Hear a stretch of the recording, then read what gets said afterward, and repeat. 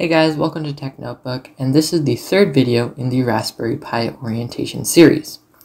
In this video, I will be showing you how to change the host name on your Raspberry Pi.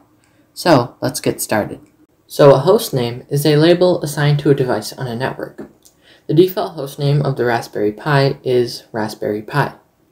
When you have multiple Raspberry Pis on the same network, it can be hard to tell them apart just by their host names. So, if we change the host names, we can identify each Raspberry Pi separately. So here's how you change the host name on the Raspberry Pi. The first thing you'll need to do is to open up a terminal window. Now what you'll need to do is to type in sudo raspi-config, press enter, and you'll be greeted with a window that looks something like this. Now you need to just press the arrow down key and press enter on top of network options. Now we'll just need to press enter again because our cursor is on hostname.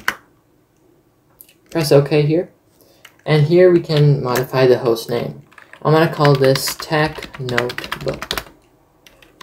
Now what we'll need to do is just select OK and select finish. Now we will need to reboot the Raspberry Pi for the host name to take effect. Let's just press yes. And now the Raspberry Pi is rebooting. So now after we've given it a few seconds, we will need to open up our remote desktop window or an SSH window. Now what you'll need to type in is the host name of the Raspberry Pi in this box right here. For me, it is Tech Notebook, but you need to enter the host name that you put into the Raspberry Pi.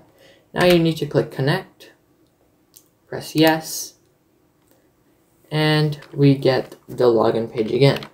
Now the default password here is Pi and Raspberry. Press enter.